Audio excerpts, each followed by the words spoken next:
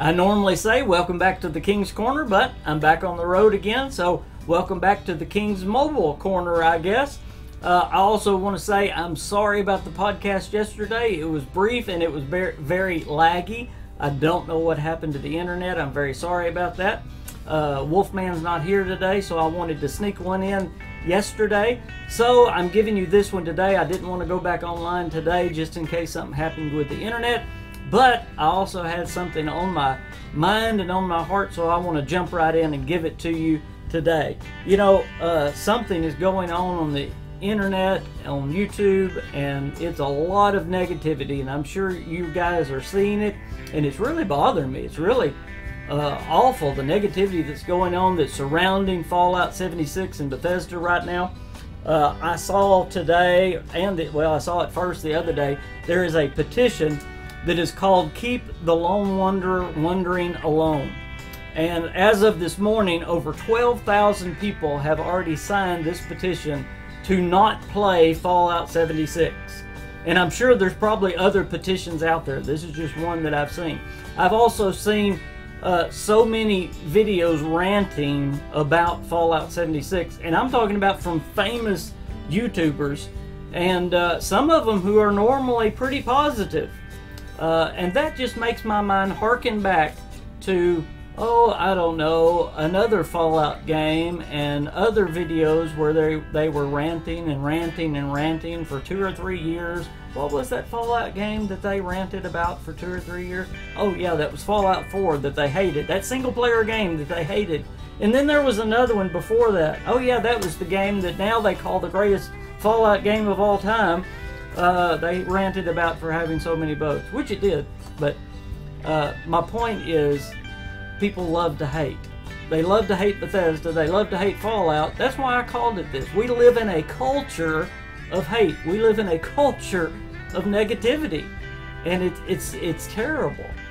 I have a piece of advice, and not for my channel. I'm not preaching to y'all. I have a wonderful channel. I would just want to get this right out there in the open. I have had 99% positivity on this channel, and I appreciate y'all so much. Y'all don't know how much your wonderful comments have meant to me, and it's encouraged me.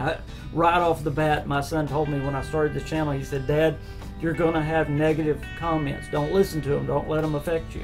And I know I'm going to have negative comments, and we'll talk about those in a minute.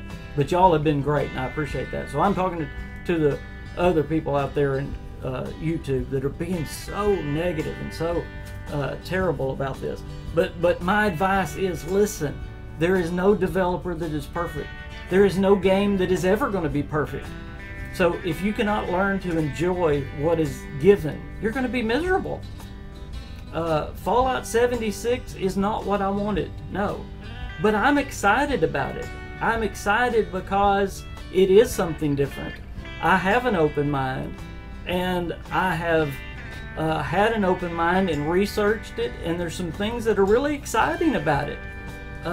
Now, I could be negative and look at it in a negative mind and get myself all worked up, and that's what people have done.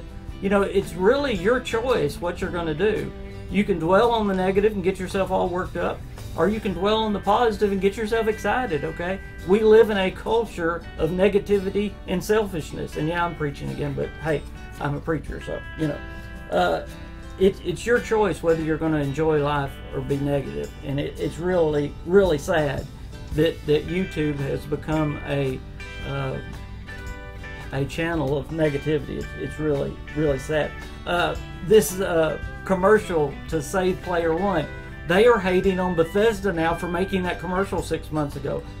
They're actually using that commercial against Bethesda, like Bethesda has abandoned the very thing that they made. Now think about this, guys. That was done 6 months ago.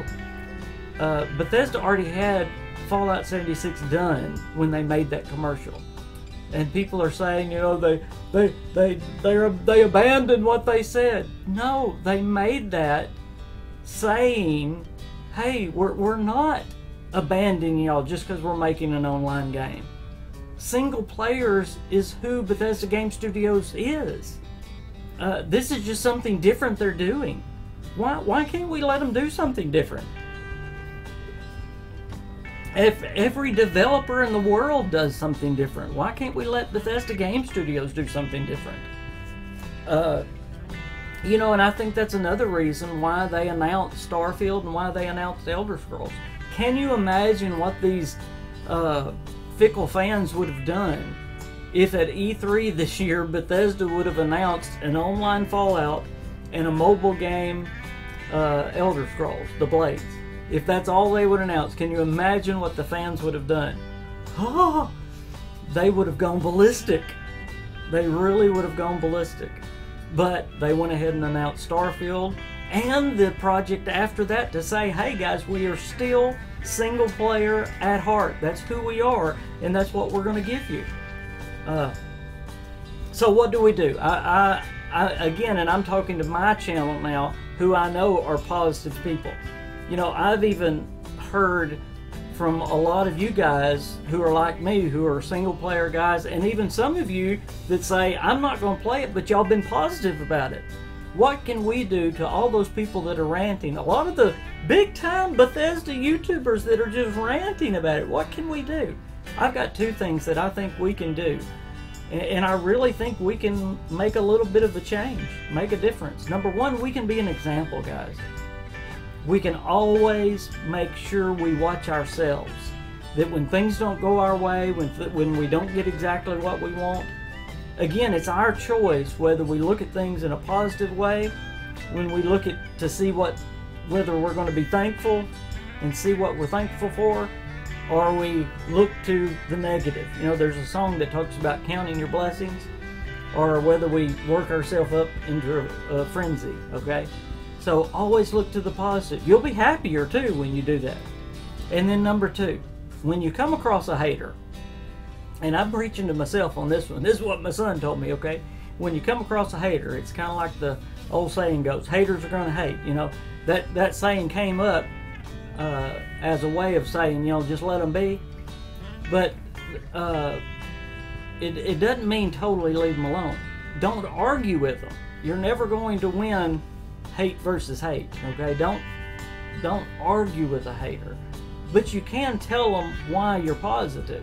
You can encourage them. Just don't argue with them, okay? So be the example and encourage them and then leave them alone. Absolutely. I think we can make a difference. I don't like this culture of hate. I don't like to see it on YouTube. Now I want to leave you with this. On that petition, on the very petition that is trying to get people not to play this game, okay? I want y'all to get this and think about what's going on. In this guy's very own words, this is what he writes, okay? And I'm not going to read you all of it. But this is his opening paragraph trying to get people to not play this game. This is what he says. Since 2008, Bethesda has given fans the opportunity to roam vast wastelands, to take part in epic adventures, to create stories to tell for years to come. Now, did you hear that? Did you hear what he says that this developer has done for him? Now, can you imagine? This developer has done this. I'm going to read that again. They have given fans the opportunity to roam vast wastelands, to take part in epic adventures, and to create stories. To tell for years to come. I got to take my glasses off because I don't have bifocals. So this company, this developer, has done so much for this person that this person wants to punish this developer just because this one game is not exactly what this guy wants. Now let that sink in.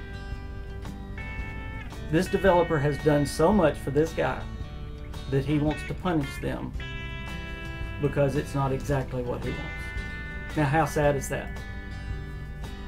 So think about it. He's using the internet to try to punish this company. And YouTubers who are supposed to be Bethesda YouTubers are using YouTube to try to punish Bethesda because they didn't give the game that they exactly want.